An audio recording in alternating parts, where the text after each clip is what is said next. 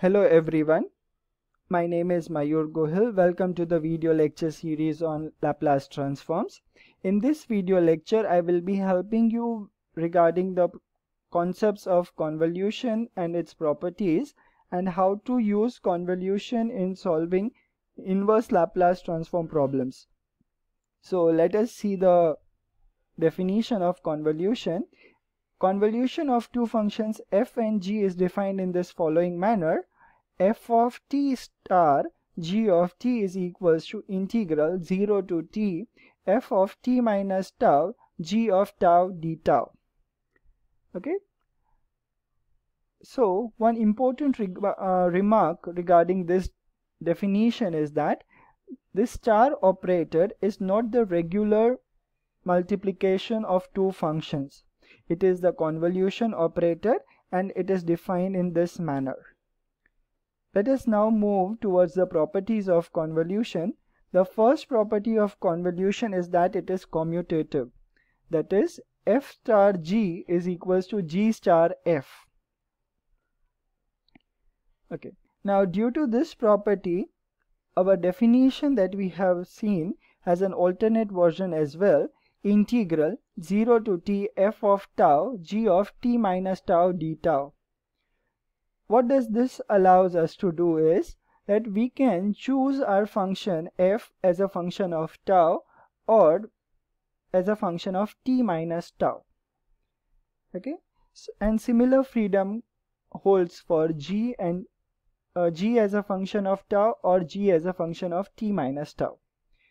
So we can wisely use either of the definition, whichever suits us. Let us now move on to the next property of convolution. If there are multiple functions, then convolution property states convolution has another property that it is associative. Okay. Now the third property is of great interest to us. It says that Laplace of convolution is nothing but the product of individual Laplaces of the two functions. So this property is very important to us, and in fact it is nothing but an equivalent version to convolution theorem. Let us see what is convolution theorem. If Laplace of f of t is phi1 of s and Laplace of g of t is phi2 of s, then f of t star g of t, that is the convolution of two functions, is nothing but the inverse Laplace of the product of individual Laplaces, that is phi1 of s times phi2 of s. If you observe, I just said that the third statement is equivalent version of convolution theorem. So it is nothing but one and the same thing. Okay. Now let us move ahead to solve an example related to inverse Laplace using convolution theorem. Keep this theorem statement in mind, or you can remember this as well, or this, whichever one you find it better. Let us move ahead. We are given this problem L inverse of s square over s square plus 9 times s square plus 4. We have to find its inverse Laplace using convolution theorem.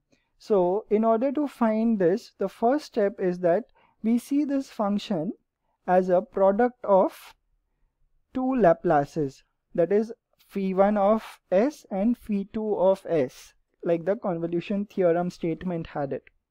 So if it's not necessary to see these functions as a product of two distinct Laplaces, they might be same, but if possible, try to see them as a product of two different Laplaces.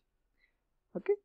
Now, what do we need is, we need to define f and g. So our step 2 would be, let f of t is equals to s upon s square plus 9. Okay. Thus, what would be f of t? It would be inverse Laplace of s over s square plus 9, which is cosine 3t. In similar manner, we find for gt, and g of t, that would be Laplace of g of t is s over s squared plus 4, and then g of t is nothing but cosine 2t. Okay, having found f of t and g of t as cosine 3t and cosine 2t respectively, what we would be now interested is in applying convolution theorem. So how can we use convolution theorem? Convolution theorem stated that this, if I take the inverse Laplace of this, it would be nothing but the convolution of f and g. So that is it. By convolution theorem, I can get that the main question that is given is equals to the main question, that is inverse Laplace of s square over s square plus 9 times s square plus 4. It is same as the convolution of f of t star g of t. Okay, so now let us move ahead. What is the definition? F of t star g of t is nothing but integral 0 to t f of t minus tau g of tau d tau. Now we substitute the functions. So f of t was cosine 3t and g of t is nothing but cosine 2t. F of t minus tau would be, replace here t by t minus tau. So that would be cosine 3t minus 3 tau.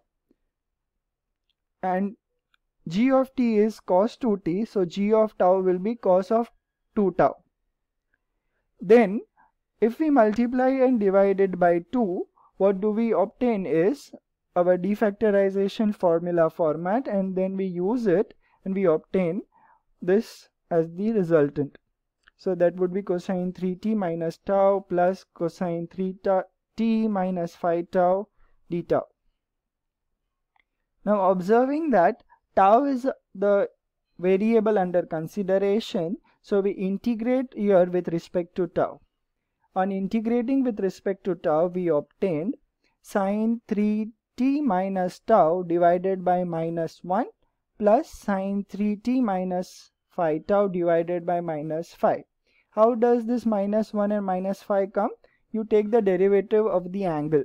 So when you take the derivative, you have to divide it under integration, right? When you do integration, you have to take the integration of the main function and the derivative of the, it's the chain rule.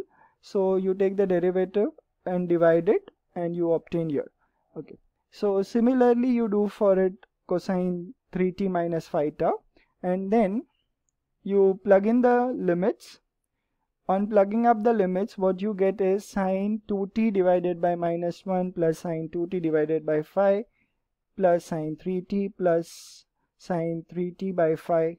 Okay, that is what you will get. This is half is always carried out now, and now you simplify it. On simplification, you get your final answer as 3 upon 5 sine 3t minus 2 upon 5 sine 2t. Thus, your final answer at the step 5 you will get is nothing but 3 upon 5 sine 3t minus 2 upon 5 sine 2t. That's your final answer. So I hope you have followed the method of finding inverse Laplace using convolution. I would like to make a note here that while using convolution method, be careful, because there is one more variable going to come into the picture, that is tau, and you have to integrate with respect to tau. And many times it is observed that while using convolution method, the problem lengthens a little bit. So the number of steps might increase. So carefully solve while using convolution method. Okay, so that's it for today. Thank you.